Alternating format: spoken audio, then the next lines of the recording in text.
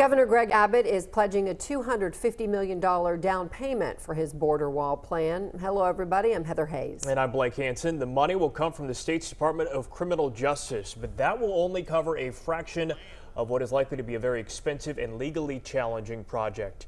The governor outlined more of his border wall vision today, focusing on what he described as a humanitarian crisis for residents living along the Rio Grande. Several big questions, though, remain, including how much wall he expects to build.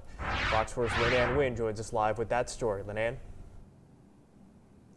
Blake, Governor Abbott says it's still unclear how much the total cost of the wall will be, but Texas has already committed to allocating a $250 million down payment to start.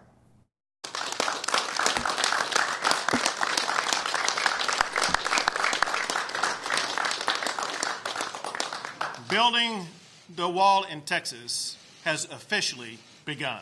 Governor Greg Abbott moving forward on his Texas border wall plan, signing a pledge for $250 million in funding to start.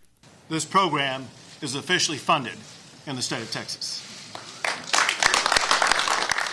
The governor citing an increase in crime and drugs from the surge in illegal border crossings. In just the first 4 months of this year, just the Texas Department of Public Safety had an 800% increase in the amount of fentanyl that they had apprehended coming across the border.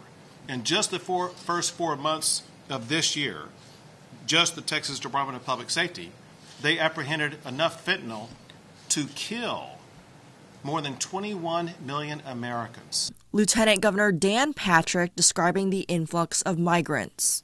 We are being invaded. We're on pace to apprehend nearly 2 million people this year, compared to 400,000 to 500,000 in the past. Governor Abbott says the Department of Public Safety plans to increase arrests, and the state will work to expand jail space and work with landowners near the border to put up fencing. But those are temporary fixes. In the federal government's absence, Texas is stepping up to get the job done. We will build the wall, we will secure the border, but most importantly, we will restore safety. Governor Abbott is also calling for donations from the public and says some have already sent checks to help fund the wall. I'm focused on the humanitarian crisis that Texans are suffering through. Texans on the border are suffering through a humanitarian crisis by having their lives disrupted with guns and gangs and being riddled with crime.